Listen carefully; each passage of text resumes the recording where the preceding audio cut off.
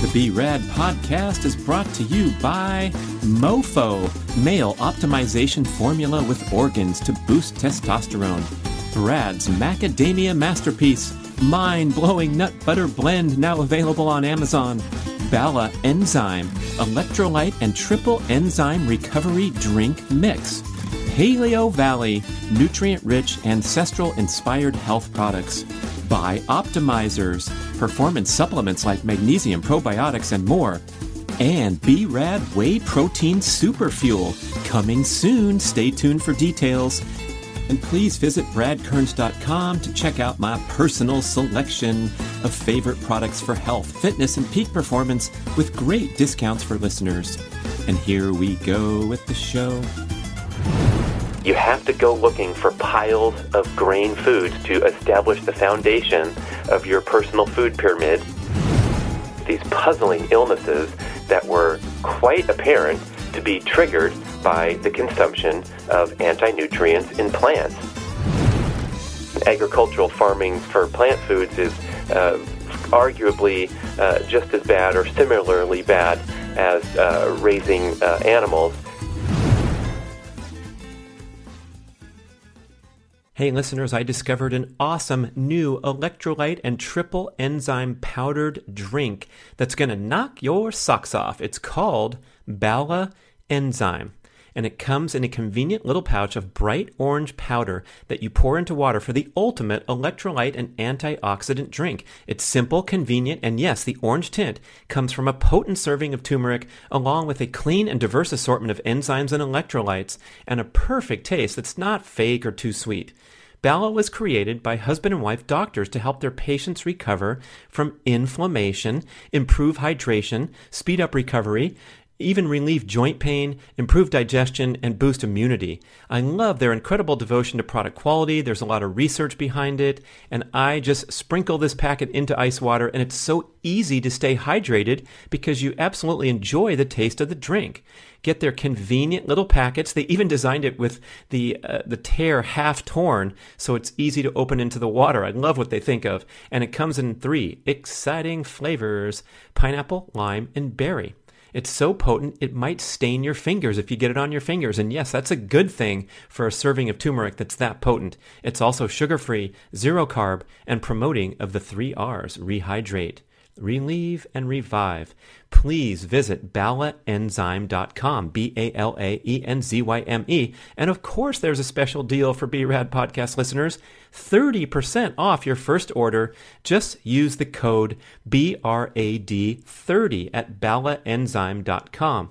Hi, listeners. Welcome to a part 2 episode talking about the subject of Brad's diet over the decades and leading us into modern times and my top secret C&C dietary strategy for fat reduction, health, and long-term enjoyment. That C&C stands for carnivore and chocolate. But in part 1, we went through a timeline dating back to my childhood and how I grew up with the advent of all these unfortunate dynamics of modern culture, modern society, the advent of processed foods, and the continued escalation of toxic, heavily processed, nutrient-deficient foods into the diet of the human.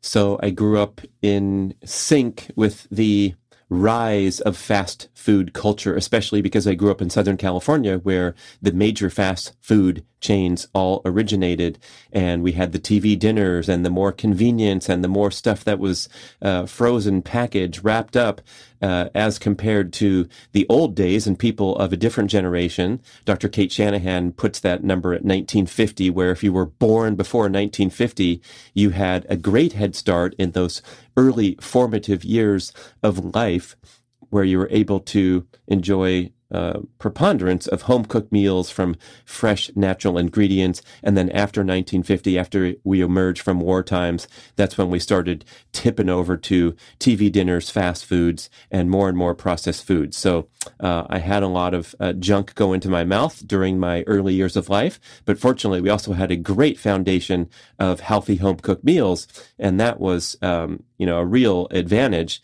Dr. Kate explains in further detail in her book, Deep Nutrition, that those early years of life and forming a good base of connective tissue throughout the body from getting the right nutrients in your diet can have tremendous influence on lifelong health.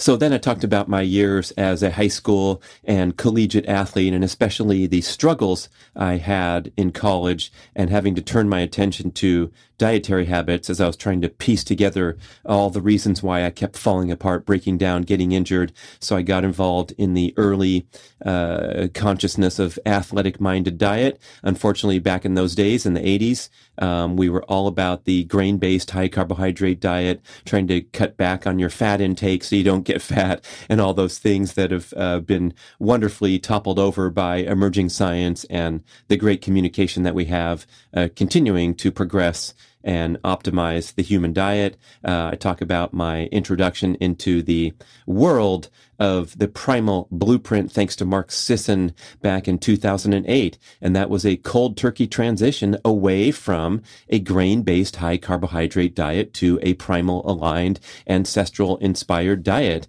And the Primal Blueprint food pyramid and the complete list of ancestral foods that fueled human evolution for 2.5 million years as a rationale for eating this way. And I'll repeat the list as many times as possible until we all memorize it. And that is meat, fish, fowl, eggs, vegetables, fruits, nuts, and seeds. And in the Primal Blueprint, we go to great lengths to introduce or to welcome certain modern foods that have health benefits and minimal health objections. One of those would be dark chocolate, and I've taken full advantage of that. Remember, I told you I went cold turkey in 2008 away from the allowable things like frozen yogurt or whatever I was, giving myself a treat with the high carbohydrate energy bars and so forth.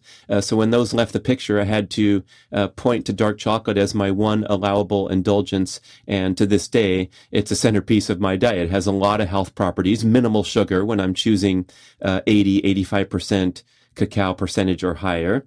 And so a wonderful addition to the diet, even though the caveman didn't know such things. And then also raw, organic, high-fat dairy would be allowable with plenty of health benefits. But again, we won't call that a Paleolithic food, so we can have an approved introduction of certain modern foods that don't cause a lot of problems. And as we've evolved the Primal Blueprint message over the years, we try to be as inclusive as possible. So those interested in transitioning away from the disastrous path that we will call the standard American diet, we're trying to do things that are sustainable and enjoyable. So, hey, if you enjoy some well-toasted and buttered sourdough bread once in a while, we're not going to kick you out of the club, but we want to just emphasize that transition from thinking that you have to go looking for piles of grain foods to establish the foundation of your personal food pyramid, as seen with the United States government and their food pyramid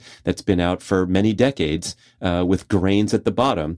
That's an absolutely flawed notion, and we know that the nutrition is concentrated in the animal products. We're going to talk more about that. So you're going to get most of your nutrition from that aforementioned ancestral list, and you're going to get a lot of foods in daily life that are purely energy. They're purely calories. They don't provide you with a lot of other benefit. And of course, we have plenty of food today for the most part. And so those are the things that you can scrutinize and say, hey, do I really need to pile these giant scoops of rice onto my plate before I serve myself the wonderful avocado curry from the Thai restaurant, or wherever the true nutrition and the true enjoyment is coming from the foods and the meals in your diet.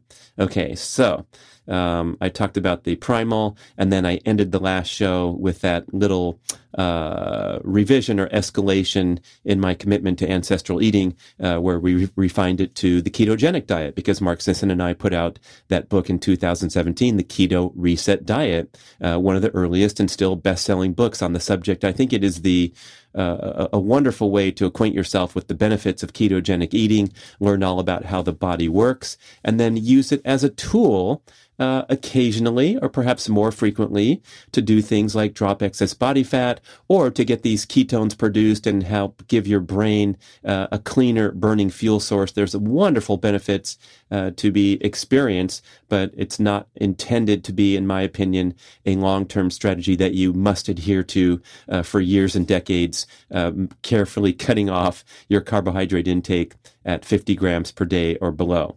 So that brings us to the subject of part 2 and the significant dietary revision that I was compelled to make in early 2019. And I'm going to pinpoint a podcast that launched in May of 2019 when I heard for the first time Dr. Paul Saladino speak so passionately and eloquently about this carnivore dietary strategy with none other than one of the smartest guys out there, Dr. Ben Greenfield. Just kidding. He's not a doctor, but he might as well be because he is the go-to source, and just the wealth of knowledge that he has about all things diet, fitness, is just stunning when you listen to his shows, and the amount of work he put into his gigantic best-selling books, Beyond Training and Boundless. So we have two very, very smart, well-informed guys talking very responsibly, referencing science left and right, and it seemed like Saladino pretty much blew Ben Greenfield's mind in the same manner that he blew my mind as a listener, because he was presenting this case that the foods of the plant kingdom virtually all contain these natural toxic substances called antigens or anti-nutrients, and they are designed to ward off pests, predators that will consume the plant. The plant does not want to be consumed. Its job is to evolve and reproduce. And so these natural plant toxins that we're all familiar with, that we're all acknowledged by science, and it's not in dispute, but you don't need to eat these things because they can cause problems in many people, especially those sensitive with things like leaky gut or any form of chronic autoimmune or inflammatory conditions that haven't been well addressed by traditional medical treatment. So people with arthritis, asthma, allergies, all these things that we live with and deal with and struggle with and suffer with and think they're normal could be traced to your consumption of that wonderful, incredibly healthy green smoothie that you drink every morning, or that salad that you have at midday, or the steamed vegetables that you have in the evening. So this was a complete eye-opener to me. I learned some basic science that I was tremendously embarrassed that I didn't realize. For example, when you grab that handful of blueberries and shove them down your throat, thinking that you're getting a dose of potent antioxidants, what you're really getting is a food that signals for internal antioxidant production. And so what you're really getting with the blueberry and the other quote-unquote high antioxidant foods are pro-oxidants, things that cause oxidative stress in the body due to the aforementioned anti-nutrients. And so when you consume a blueberry, your body responds with an antioxidant defense response. So the liver manufactures an internal source of antioxidants, and that's where you get the food benefit from. It's not directly from the blueberry. I was like, wait a second, are you serious? And I had to learn it over and over and email Paul follow up. I got him on my show. It was a fantastic show. He's been on 3 times, so please go back and listen to those shows with Dr. Paul Saladino. You will be strongly convinced to check some of your fixed and rigid beliefs and challenge this notion that we need to go looking for this incredible variety of plant foods in order to be a healthy human. And of course, this had me back on my heels with my head spinning, because we've spent a lot of time and energy in the Primal Blueprint series of books and everything else I've written to say, look, the vegetables, the wonderful plants of the world should be the bulk of your dietary emphasis, and you should get plenty of these and make big piles of steamed vegetables and enjoy those, or have a giant salad. I mean, Mark Sisson became famous for his big ass salad and had it as the centerpiece of his Primal Kitchen enterprise. And then, oh man, I got Paul and Mark together. I said, Mark, you got to meet this guy. And Paul drove down from Washington State to Los Angeles en route for his first major move. He's been moving around. Now he ended up in Costa Rica. But back then he was moving from Seattle to San Diego to get more surfing in. And launch his career as a health expert. So we had a pit stop in LA. Had a nice night at my house. He cut me up some raw liver in the morning, heavily salted frozen raw liver. I enjoyed it, and it's become a dietary practice to this day. And then when he sat down with Sisson, he pretty much shook up his mind too, and got him in a corner and was interrogating him. Why do you need to eat that salad? Go ahead, tell me. After what we've discussed today and how the majority of the nutrients are in the animal foods, and Mark was stammering at one point, going, "Well, I like the chewy texture of the vegetables," and we're all like, "Wow!" It was like the smoke was clearing after these interviews that I conducted with Paul, that Mark and Paul conducted, and I was there to enjoy with our cameraman, Brian McAndrew, another huge eating enthusiast that was forced to reconsider a lot of his notions. And of course, Brian and I got together with William Shufelt and wrote the epic, wonderfully crafted book called Carnivore Cooking for Cool Dudes, because we all had been captivated by the carnivore movement and were looking for interesting, fun recipes that were carnivore-ish. So anyway, all this is happening in 2019, and the carnivore diet is emerging as a legitimate strategy, especially for people who are suffering with these puzzling illnesses that were quite apparent to be triggered by the consumption of anti-nutrients in plants. And this is very, very personal. So some people have no problem chowing down the salad every day or having the wonderful green smoothie with all kinds of raw vegetables. And that was a practice I was dabbling in prior to 2019. So I'd cut up and freeze these big bags of chopped up kale, celery, beets, spinach, going in these giant Ziploc bags. I'd get them out, and when you freeze them, of course, they last for a while, and they also kind of make the smoothie nice and cold. So I'd stuff my giant Vitamix blender full of these wonderful, nutrient-dense foods, inspired by a great video by Dr. Rhonda Patrick on YouTube, where she's making her own green smoothie, and she's sticking a bunch in, blending it up, and then sticking more in, top secret, so you can get more of this stuff into a single pitcher of smoothie, and talking about the amazing benefits of these molecules like sulforaphane, which is found in broccoli seeds, and it's the most potent antioxidant. And I'm like, well, I want to be as healthy as possible. I better chow down all this stuff. And so I would add protein powder and whatever, almond milk, coconut milk, something in there, and drink up these big green drinks every day. And guess what happened every single day?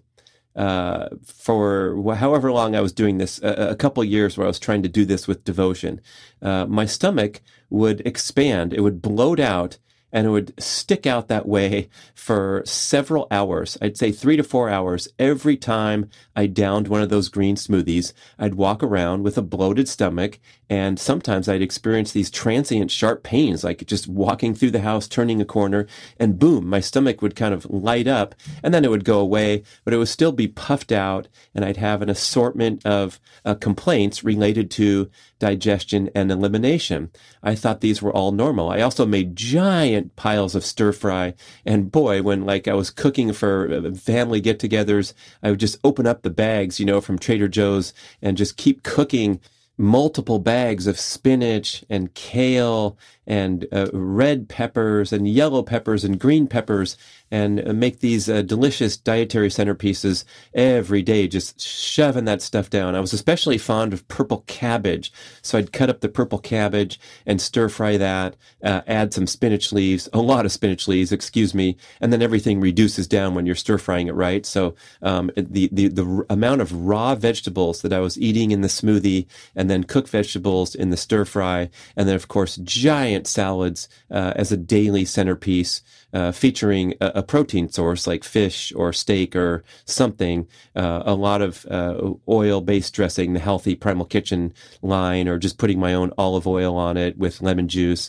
and consuming these things. So I had this kind of plant-heavy, bulky diet for many, many years, believing this was the epitome of health practice. And I also had like I said, an assortment of minor complaints or conditions relating to digestion and elimination. I think my whole athletic life, I've had a connection between high intensity, high impact workouts like a sprint workout, jumping workout, and leaky pipes. So they have the association of needing to visit the toilet in the aftermath of these tough workouts. And of course, that's from all the pounding that the digestive tract takes when you're really pushing it out there. Well, guess what it also is from? I believe it was from the widespread inclusion of these sensitive foods into my diet. The toxins contained in plants. There's all kinds of terms for them. Paul Saladino can rattle those off like nobody's business. And I encourage you to go back and listen to our shows for a comprehensive coverage. But I will jump in here with a quick overview of what we're talking about and try to set the proper perspective. So these plant toxins are all kinds of different chemicals, proteins, and acids which have the potential to damage our very delicate digestive tract, especially the gut lining, cause inflammation of the gut lining, which leads to leaky gut syndrome, which leads to a variety of autoimmune and inflammatory conditions, and also hormone imbalances, and can even affect the delicate firing of the neurotransmitters. So in general, as Paul likes to repeat frequently, here's what you want to avoid. These are the most toxic foods in the plant kingdom. The categories of roots, leaves, stems, and seeds, because this is the life force of the plant, the most important thing to protect. In contrast to, for example, the fruit of a plant, the plant is offering the fruit to you because that's part of its evolution and survival. The plant wants you to consume its fruit, and then that who consumes it will go and poop it out somewhere else and spread the seeds of the plant. This is all basic biology, people. The plant wants you to eat the fruit, but it desperately wants to protect the roots, leaves, stems, and seeds. Otherwise, the plant will be gone if you pull it out of the ground or what have you. And so that's where the highest concentration of plant toxins are located. In practical terms, this means that you're going to want to have high alert for the food categories of grains, legumes, leafy greens, nuts, and seeds. Oh my goodness, that includes Brad's macadamia masterpiece. Wow. But the leafy green family, also a big shocker because those are widely recognized to be the most nutritious of all the foods in the plant kingdom. Oh boy. There's all kinds of different plant toxins floating around in these foods. And again, many of them trigger an antioxidant defense response in the body, which is where the plant gets lauded for its health benefits. And so it's all a balance here. And I don't want you to walk away shaking your head, especially when you hear a really enthusiastic presentation of how everyone should never eat plants again. And then it's really confusing. And so we don't want to go overboard in either direction. Same with the vegans saying that all manner of animal foods are evil and ruining the planet.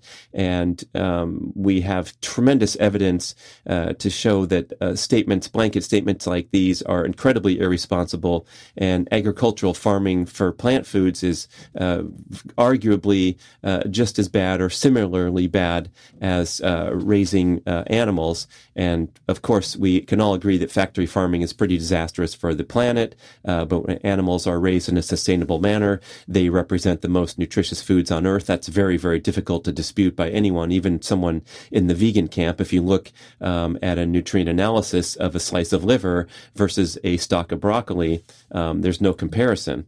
Okay, so that was an aside, but back to this discussion of considering the idea of at least experimenting with the exclusion of the most toxic plant foods and determining if you have any improvement in symptoms, even mild symptoms, because most of this, for most people, is subclinical. And one statement that Paul made on one of our shows is like, hey, we're just talking about trying to optimize and perhaps move you from level 7 to level 9.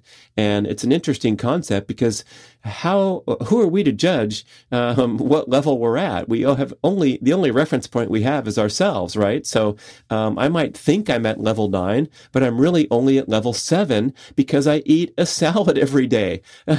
Shake my head. What are you talking about? Or because my green smoothie is bringing me down from potentially level 9 to level 7 when I think it's bringing me up from level 7 to level 9. You get what I mean? So we have to test and experiment and maintain an open mind and think critically about all these concepts. And that's why the carnivore message was so resonant to me. It's like, wow, I have to take a look at this. Some of the anti-nutrients contained in plant foods. Lectins is probably the most prominent, and gluten is the most common and most known form of lectin. This is widely recognized to cause all kinds of havoc in the body for especially the sensitive people, right? The celiac and the people that are highly sensitive will have an adverse event as soon as they take a slice of pizza or a slice of bread. But gluten is pretty much a toxin to everyone, and it's very difficult to digest. Even those who are mildly sensitive and never notice anything, we're all sensitive at some level, and it has the potential to inflame the digestive tract and trigger an autoimmune response in the body for consuming this agent that we have not evolved to digest successfully. There's also a category called phytic acid or phytates, and these phytates bind minerals in the digestive tract and inhibit their absorption. So it's kind of like consuming too much fiber. You get too much phytic acid and thereby strip yourself of the potential of ingesting these minerals and absorbing them. We have soy and also flax foods, which are widely consumed and widely touted as healthy, but they're 200 times more estrogenic than any other food category. And so they have the potential to throw off your sex hormones. Oxalates is another big category. These can bind with minerals again, so inhibiting your nutrient absorption because you are consuming these plant toxins. The oxalates also have the potential to stress the kidneys. They're blamed for kidney stones, and they're found in high levels in things like nuts, spinach, baked potatoes, rhubarb, beets. I think dark chocolate is on the list, high in oxalates. We have something called glycoalkaloids. These can be neurotoxin enzyme inhibitors, adversely impacting the function of your nervous system and your neurotransmitters. They are found in high levels in things like potatoes, tomatoes, eggplants, and peppers. You may be familiar with the FODMAP diet, and that is an exclusion diet for people suffering from mysterious conditions where they have a strict list of things to avoid with potatoes, tomatoes, eggplants, the nightshade family prominent on that FODMAP list. We have sulforaphane. That is the exact molecule that you can hear Rhonda Patrick go off and extol the many amazing antioxidant benefits, but it can also, and this is again, when it's out of balance, consumed to excess or consumed by someone particularly sensitive to ingesting these leafy greens. Sulforaphane can inhibit your internal antioxidant system and thereby promote cell death, apoptosis, and other adverse cellular reactions because you are out of balance or not processing this agent successfully. So a little bit of poison has a positive effect. It causes the antioxidant response in the body, and too much of it too frequently, or if you're too sensitive, or especially if you have an existing condition of leaky gut, you're going to be vulnerable and sensitive to all manner of plant toxins. And that's where you hear these people go and get their report, a stool report or whatever it comes from, and they have a list of 27 things they're allergic to or what have you. That just indicates or suggests an unhealthy gut lining and an increased sensitivity to all manner of plant toxins. But sulforaphane is high in the leafy green family, so the nutrient superstars of the plant kingdom can also turn against you and be the worst offenders. That would be things like kale, broccoli, cauliflower, radishes, Brussels sprouts, arugula. There's another thing called isothiocyanates. What these do is compete with iodine in the cells so they can cause problems with thyroid. And you have a lot of reformed vegetarian, vegan eaters talking about how they just trash their thyroid because they were consuming mass quantities of these leafy greens that are the centerpiece of a plant-based diet. But again, some people can thrive and they can get on podcasts and YouTube and talk about how wonderful they feel with all these leafy greens into their life. And other people, this can be secretly bringing you down. There's more categories, things like tannins, photosensitizers, salicylates, flavonoids, cyanogenic glycosides. Yes, that's right. They make cyanide in certain circumstances, in certain cell functions. And so, as a group, in general, I'm going to contend that most people are subclinical with their reactivity to plant toxins, meaning that they're not rushing off to the doctor and feeling horrible and feeling diseased because they're eating salads or stir fries. But that's my takeaway point here is you deserve to try a 30-day experiment where you restrict virtually all plant foods if you're game, or at least restrict the most toxic plant foods from those categories of roots, leaves, stems, and seeds. So fruit, honey, the least offensive plant foods can probably stick around. It's very rare that people are highly sensitive to things like avocado, honey, and the fruit, and other acceptable plant foods. But whatever kind of experiment you're inclined to do, see how it goes. And of course, I'm fond of going all in on my health practices, my fitness endeavors. And so I tried, of course, the extreme carnivore restrictive diet as soon as I was awakened to this amazing movement. And again, because I was a healthy guy, I wasn't suffering from any acute health conditions. I did not have leaky gut syndrome. I didn't have this amazing health awakening where all of a sudden all these terrible things went away. But I did have a quieting of my digestion and elimination. In other words, nothing to report rather than, oh yes, I get leaky pipes after hard workouts. Oh yes, I get a bloated stomach for 3 to 4 hours after consuming a green smoothie. So that was a tremendous awakening to realize the absence of symptoms rather than getting on the podcast, firing up the mic and saying, I feel better than ever. I'm amazing. I have incredible stamina. It's all because I kicked out the plant foods. It was more like, hey, some optimization occurred and I jumped up from level 7 to level 8 in the most amazing and unthinkable way possible by putting away all those colors and all the things that we've been touting for so long as the centerpiece of the healthy diet. I want to tell you about ShipStation. If you have an online business, shipping can be the craziest and most stressful part. I know we're always trying to optimize our shipping for direct orders of Brad's Macadamia Masterpiece or the B-Rad Whey Protein Superfuel. And with ShipStation, you never have to worry about shipping again. Make the switch to a solution that handles all of your shipping needs quickly, affordably, and painlessly. The best part is time saving by funneling all of your orders into one simple interface, no matter where you're selling, Amazon, eBay, Etsy, or your own website. Everything is coordinated so nicely. No more headaches from dealing with returns and return tracking. ShipStation makes everything easy. You also reduce error and increase automation with their excellent user-friendly software.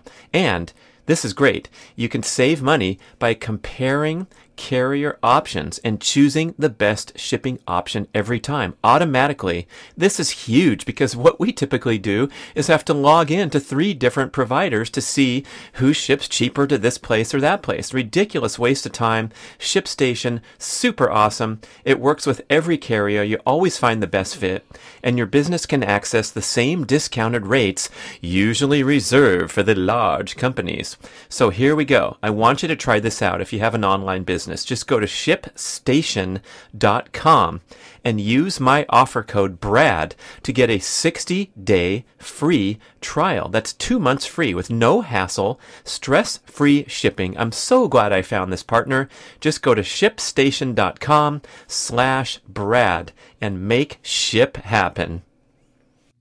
And oh my goodness, I should also report on the effect it had on my brain, because once I was convinced, or once I was open to the possibility that the salad was not the king of the universe for Brad Kearns and for many others that I communicate with, that the stir fry was not an absolutely essential element of me being the healthiest guy I possibly could, I started to lose my appetite for them. And I'd look at the broccoli that was just served to me, and I couldn't bring myself to eat it because I suspected that it might not be the king ruler of the universe that I considered it to be, and that it could quite possibly be doing me harm. Oh my gosh! I threw the bags of frozen vegetables away so quickly, and never had that bloated stomach again from the big smoothie. And of course, I'll never go near a green smoothie for the rest of my life because the awakening has been so abrupt and striking. And so I have not been able to bring myself to consume a salad since early 2019, when previously I would report to anyone who wanted to listen how delicious and fantastic my super duper deluxe salads were. Now I'm thinking back to these amazing salads where probably the most enjoyment came from the protein source that was on there, right? So a salmon salad tastes great largely because it is imbued with delicious salmon, or a steak salad also doesn't hurt to have those wonderful dressings on there that have so much taste because of the savory nature, the high-fat nature of the salad dressing. And of course, I would be liberal with sprinkling nuts and seeds on there and things that had more intense, flavorful enjoyment than the piles of vegetables. And yet, the crunchy texture of chewing those red peppers is nice. But boy, you should have seen the look on Mark's face. You can look at it on YouTube when he was backed into that corner and trying to advocate and defend his consumption of the salad. So haven't had a salad, haven't had any stir fry. I have had very few vegetables of any kind in the last few years, just because my brain has been captured and brainwashed by the carnivore leaders. Had a great show with Dr. Shawn Baker. Highly trained, highly intelligent folks here, the leaders of the movement.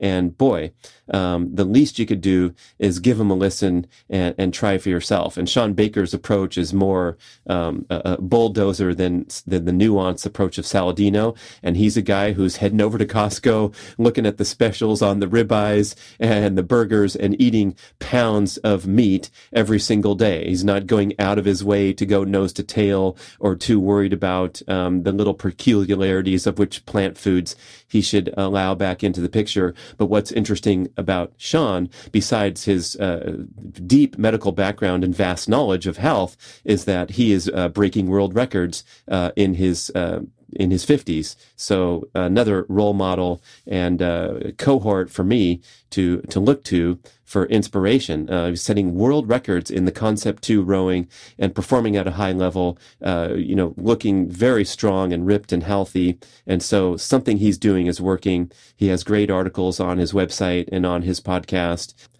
about how even a rudimentary approach to the carnivore diet has helped him to thrive and feel fantastic. Okay, all this to say that I have drifted into what I would call a carnivore-ish, animal-based, animal-heavy diet rather than a plant-heavy diet as followed previously for many years. And I feel probably the best attribute is the nutrient density of my diet.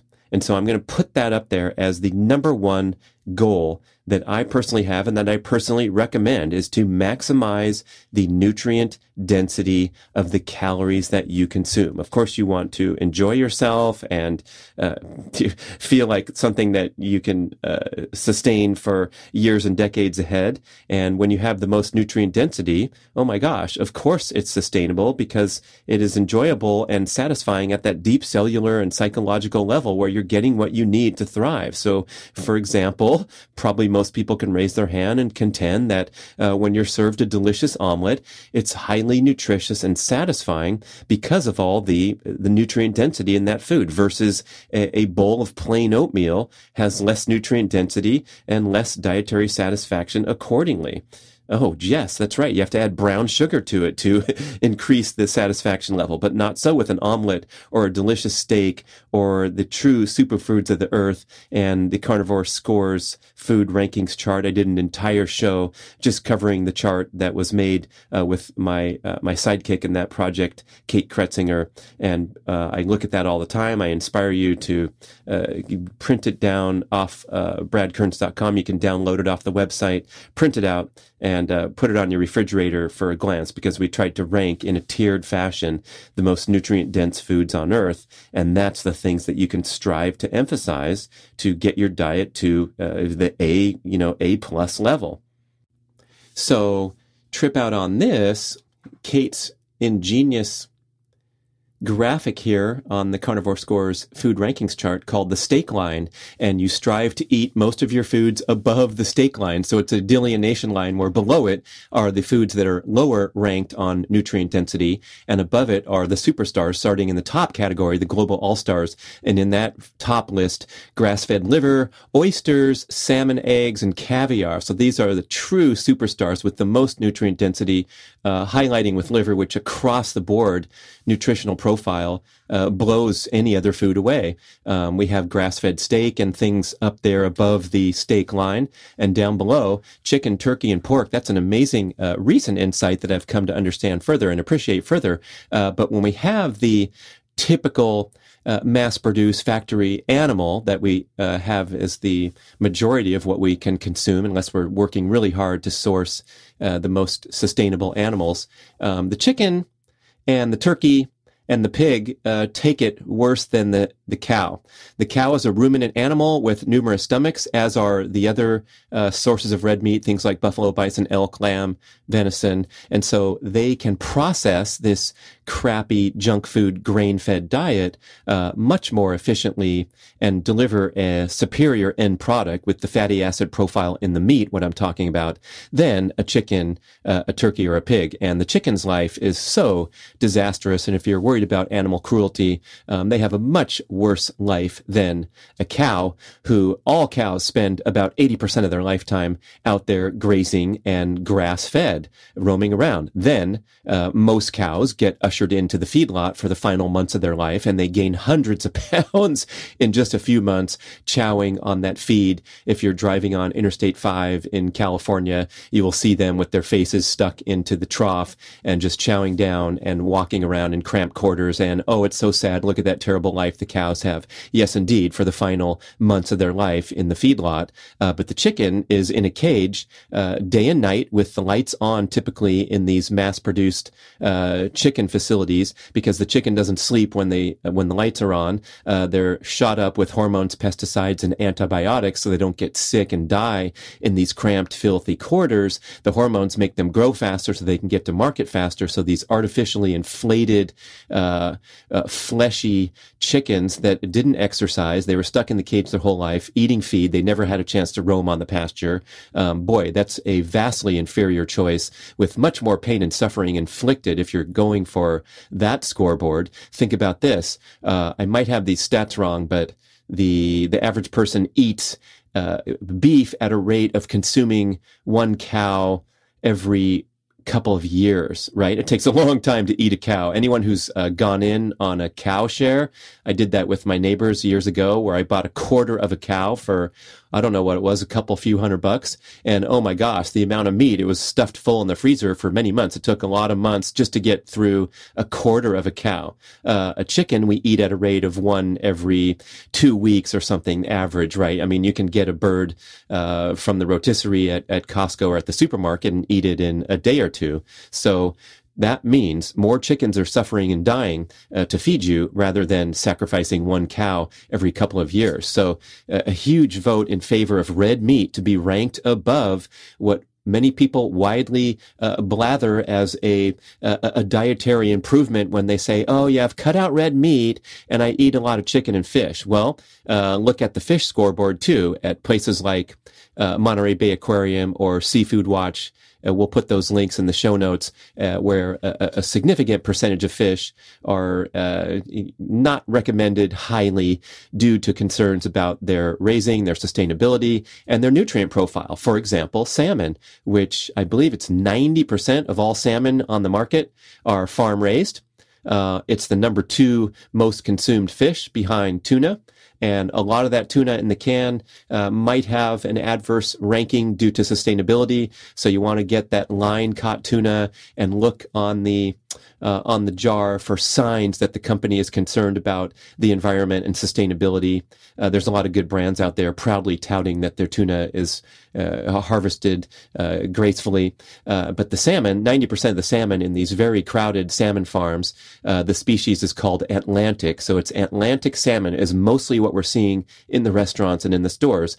And Atlantic, it does refer to an ocean on the globe, but it's just the species of salmon. So it's not necessarily caught wild in the Atlantic Ocean. A lot of waiters and waitresses, if you're listening, please add that to your content list, because a lot of times they're misinformed, and I ask them if it's wild caught and they say yes, it's Atlantic. I'm like, oh boy, okay.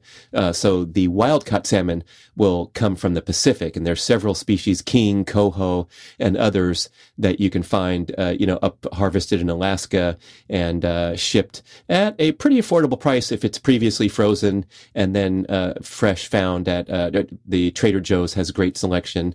Costco also, if you're in the United States listening. But anyway, you can get wild caught salmon also in a can if you're worried about affordability. So it's a very high quality nutritional product, high ranking, but inexpensive. And so we're trying to stay away from the farm salmon, but again, scrutinize further. That's what the rankings is all about. And I won't go deeper into the list because I did a whole show about it, but trying to prioritize that is a huge thing for me. And it's enhanced my appreciation and enjoyment of my diet so much to focus on nutrient density and thereby questioning the need of preparing this big giant salad in the name of health. So by this point, you probably have formed an opinion about an animal-based diet versus all the propaganda telling us that the plant-based are the healthiest and most eco-friendly consumers.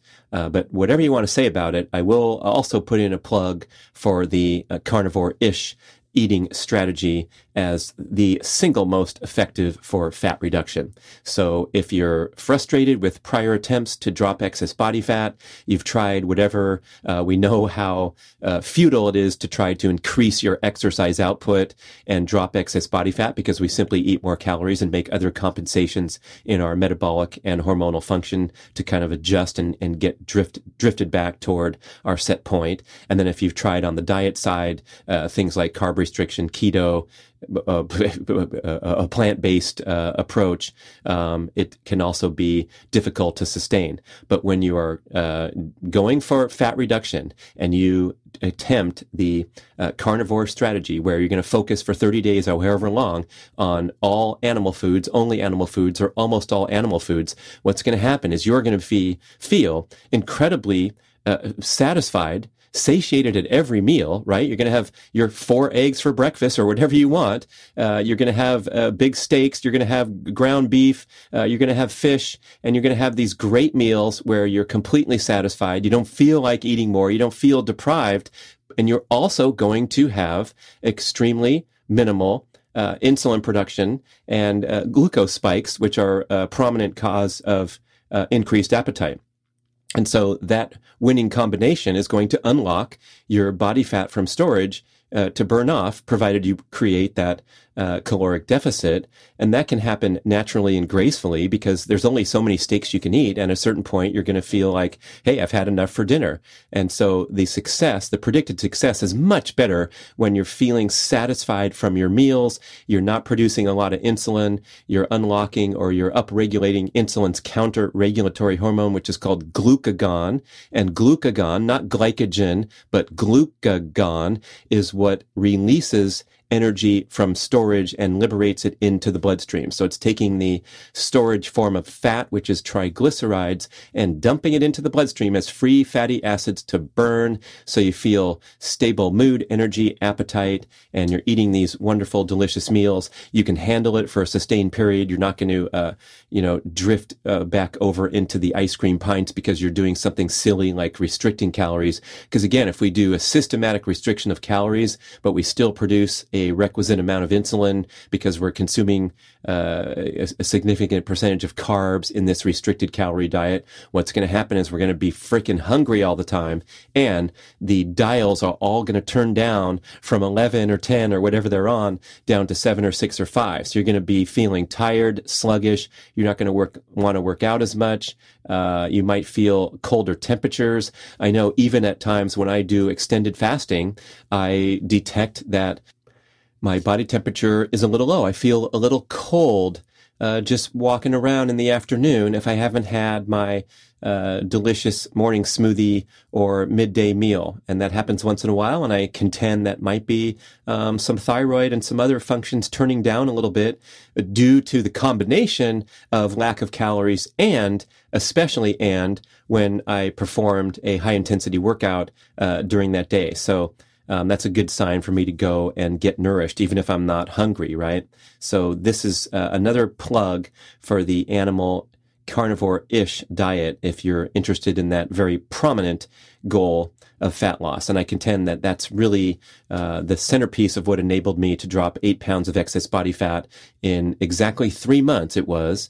I did a whole show on that, the Fatty Popcorn Boy saga, and it was no trouble. It was just the combination of putting this arbitrary restriction in of not consuming any calories until noon.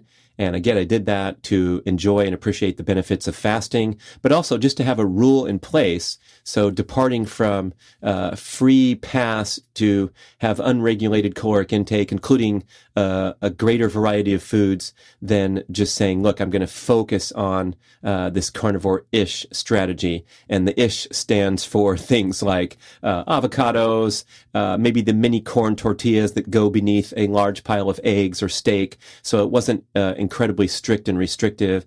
And I only would recommend that highly for people who have autoimmune and inflammatory conditions. So if you restrict all plant intake for 30 days, you can discern changes in your nagging conditions, and then you can start to add back. And so you might think, hey, maybe I'll try a sweet potato and see if I react to that.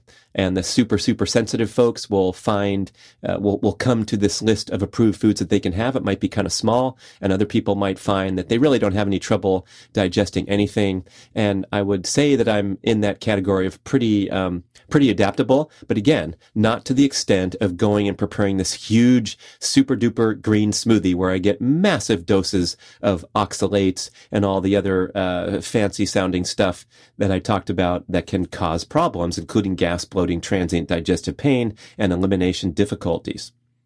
Oh, and so it's no picnic to follow a highly restrictive diet, even for a short time. And so I allowed dark chocolate to hang around so that I wouldn't trip out about how difficult my journey was and how strict I was to only eat carnivore or carnivore-ish meals. And so that's why I joked with people that I was on the CNC diet and that it was so successful. And maybe I'll write a book with that as the catchy title. But anyway, my single indulgence, or I guess most prominent indulgence, is this artisan dark chocolate that I source from around the globe, and I've become a connoisseur. I've learned a lot about it, the production methods, how to source the best stuff. Had a great show with gourmet chocolate maker Shawn from askinozy.com.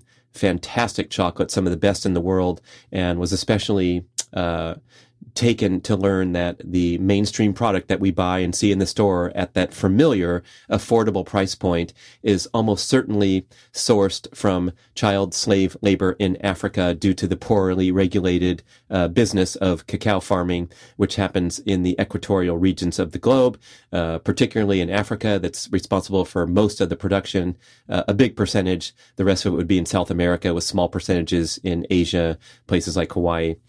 So if you're buying an inexpensive chocolate bar that you found on the shelf at a mainstream grocery store, or even, sadly, at most Whole Foods that I visit. They have the same selection of chocolate bars. Some of them look really healthy and eco-friendly, and 10% of the profits are donated to the rainforest, but you can look on the back of the bar and look at the ingredients, and if you do not see cacao beans as the first ingredient, this implies that the bar was made with commodity ingredients, so of unknown source or origin, most likely from cheap sources and poorly processed. A lot of times they will just indiscriminately harvest the cacao beans, including the rotten ones, and they will burn the crap out of them during the roasting process so that they mask the smell and then dump sugar into the bar, especially if it's lower than 80%, which is what I try to strive as my cutoff. And then you're buying sort of this palatable product, but you're supporting slave labor and you're not getting the best health benefits. So you want to source bean to bar dark chocolates. Bean to bar designation means that the manufacturer, Askinosie, there in St. Louis, Missouri, got the beans in the gunny sack shipped from the equatorial area where they source the farmer. They know they're getting great quality beans. In Askinosie's case, he gives a share of his corporate profits to the farmers down in South America that he deals with. Wonderful story.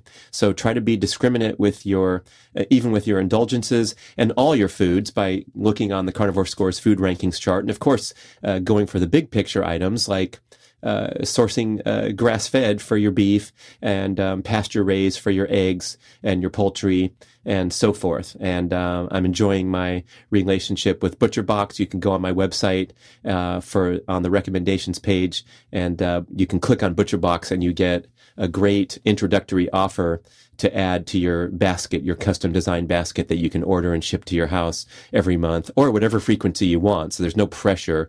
Mine gets eaten up every month for sure. And so I'm a huge ButcherBox customer. They source the very best grass-fed beef, pasture-raised poultry, sustainable fish, heritage breed pork. So if you're looking in the pork category, you want to find that designation heritage breed. That implies that the pig was raised in more favorable conditions than a feedlot pig. Okay, so that's a lot of commentary getting you up to present day. I should mention that after I achieved my fat reduction goal, I relaxed my commitment to both the carnivore emphasis and especially the fasting until 12 noon, especially putting in the super duper super fuel smoothie that I can't wait to share with you when our product comes to market in the coming months.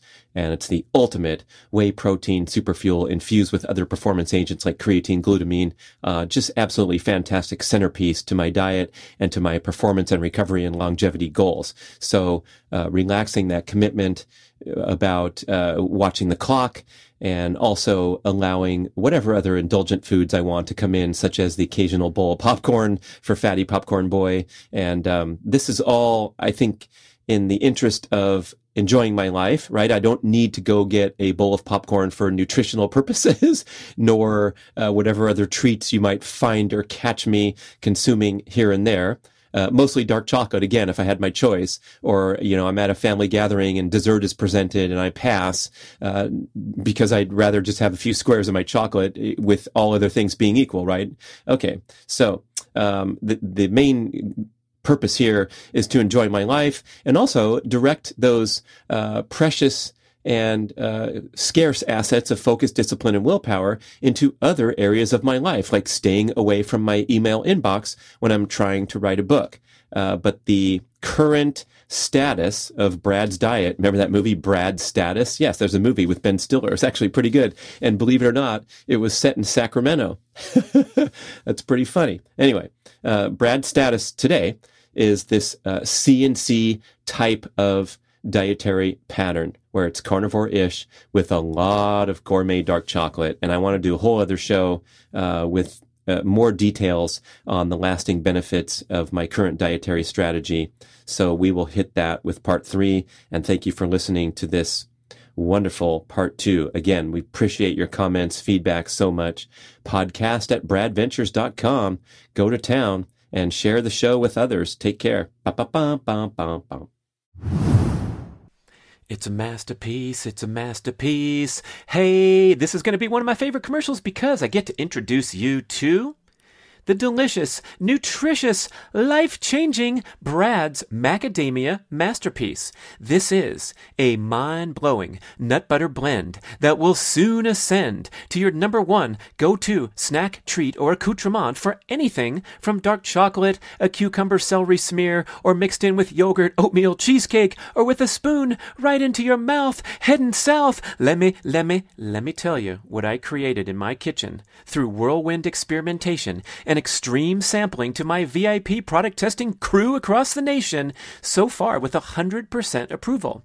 In this beautiful jar, we have macadamia nuts, walnuts, cashews, the rare and precious coconut butter, coconut flakes, cacao nibs, real ancient sea salt, and organic MCT oil. Every single ingredient has been sourced to origin to be the very best we could find from around the world for the absolute highest purity and nutritional value. We run this product in small batches with a boutique family business in the Pacific Northwest, and everything is cold pressed to preserve nutritional value. So if you like eating healthy, it's a dream come true for all those who are keto, primal, paleo, and vegan vegetarian too.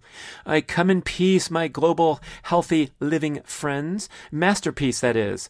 Try some now and it will change your life. I promise. If you don't like it, send it back to me. I'll eat it. You can order Brad's Macadamia Masterpiece on Amazon. Simple. Or if you're bold, daring, and adventurous, buy 3 and get a bottle free at bradventures.com. Buy 6 and we'll send you 8. Christmas shopping early instead of late at bradventures.com. Check it out. Brad's Macadamia Masterpiece. Thank you for listening to the show. I love sharing the experience with you and greatly appreciate your support. Please email podcast@bradventures.com with feedback, suggestions, and questions for the Q&A shows. Subscribe to our email list at bradkearns.com for a weekly blast about the published episodes and a wonderful bi-monthly newsletter edition with informative articles and practical tips for all aspects of healthy living. You can also download several awesome free ebooks when you subscribe to the email list.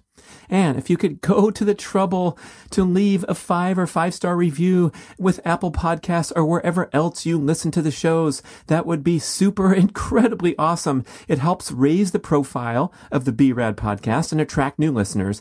And did you know that you can share a show with a friend or loved one by just hitting a few buttons in your player and firing off a text message? My awesome podcast player called Overcast allows you to actually record a soundbite excerpt from the episode you're listening to and fire it off with a quick text message. Thank you so much for spreading the word. And remember, be rad.